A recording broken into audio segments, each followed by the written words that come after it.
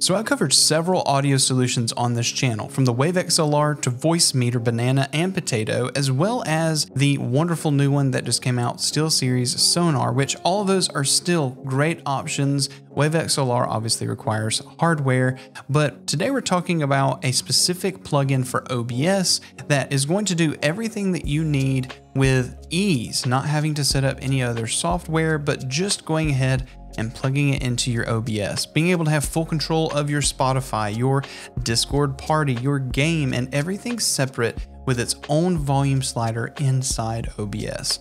I know that sounds awesome, but let's talk about how you can install that right now. Oh, and by the way, Chad, this isn't in Streamlabs or Twitch Studio. It's only for OBS. OBS, just only OBS. So no hesitation, let's jump right into it. This is the plugin you need to get. The link for it is in the description. It's called Wind Capture Audio, and it's on a beta version right now, and you can just Google this if you would like. All you need to do is go to this website and click Go to Download, and it's going to take you to their GitHub page. And at the bottom, see if I can zoom in a little bit so you can see. At the bottom, you're going to see their GitHub. They have a .exe file. Now, those of you who are Mac users or those of you who are actual Linux users, I only see this as a Windows option. So just as an FYI, if you're on those other platforms, maybe check out VoiceMeeter and some of the other solutions that I have. I'll link the other tutorials in the description. What you'll do is go ahead and click this link and install this plugin just like any other plugin. Make sure it goes into your OBS Studio folder, wherever that's installed on your computer. Just a side note, make sure you have OBS closed before you install that plugin, but once you open it up, you should be able to actually add a new source, and at the top of it, you're going to see Application Audio Output Capture. If you see this, you install the plugin correctly. If not, try it again. Again, make sure that you've actually selected your OBS folder install. It should be under Program Files, not the x86 version. Now let me show you how to set up this plugin and how to actually put it into nested scenes so that you only have to do this one time. But first, let me tell you about our sponsor for today's video. On.tv is the place to pick up all of your overlaid graphics, things from avatars, anything you want for your emotes, badges, anything that's going to go on your stream and it's considered a graphic or an overlay or is interactable with your chat, On.tv has it. Right now, if you use my coupon code Cyrus at checkout, you're going to get 50% off your order. Do like many other people in this community and upgrade your stream with On.tv. So once you click the Application Audio Output Capture, it's going to go ahead and ask you to give it a name. Right now, we're just going to make a dummy one just so that you can show you around. We're just going to go ahead and click OK. And what you're going to see right here is it's going to have mode, capture audio sessions from a selection of executables, or capture foreground window with a hotkey. Personally, the hotkey thing is great, but if you've ever used OBS, hotkeys aren't always 100% reliable. So the executables is probably your best way to go.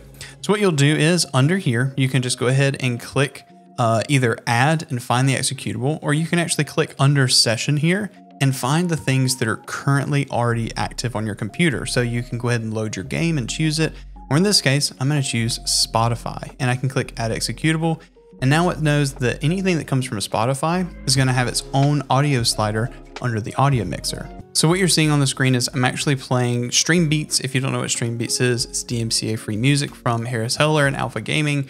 And what you can see is I've actually renamed that original application capture audio device to Spotify just so that you can easily see it.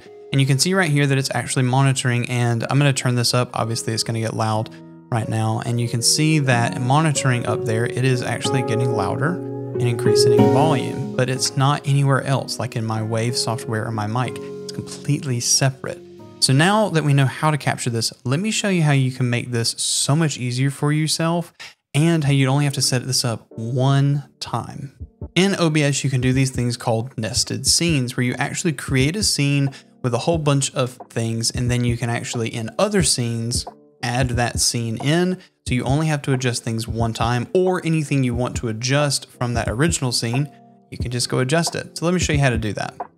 So to do a nested scene under your scenes, you need to go ahead and make a new scene. I'm actually going to call this When Audio Split, just so that I know what it is. And this is going to create a whole new set of sources and scenes.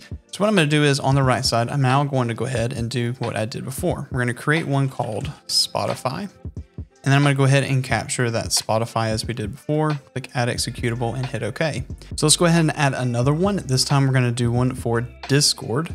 We're going to name this one Discord. And then again, under the session, you can actually choose if you have it currently active and it's open right now, like Discord is for me. I can click add executable and hit OK. And now I've got another fader for Discord. And you can continue to add this, boot your game, add the executable, etc. And this might take some upfront loading time, but this is a really good way to separate this stuff out. So now that you've made this scene, we're gonna take what's in this scene, the sources, and we're gonna nest it by going to another scene. We're gonna call this one our cam 3. Actually, if we'll go ahead and click this one right here, you'll be able to see like there's basically what pops up. I'm going to go ahead and click the plus button, and then I can choose scene from this list. And from here, I can actually choose the one that says when audio split. And when I do, you'll see under the audio mixer, Discord and Spotify have picked up. And so if I ever wanted to go back and add anything, I just have to go back to that original scene, add more, and they will automatically be added to wherever you've added that nested scene to. They are fantastic, and honestly, if you're not using nested scenes, this solves so many problems. I would highly recommend you go and do nested scenes for stuff like this. If you've gotten value from this video, I would really appreciate it if you'd hit it with a thumbs up so that more people could see this video, and that pretty much wraps this up. If you want to see another amazing OBS plugin, I recommend you check out this video right here that makes the entire overlay experience so much easier and gives you 400 options for overlays. It's owned pro, and I guarantee you're going to love it. Check that video out, and I'll see you over there.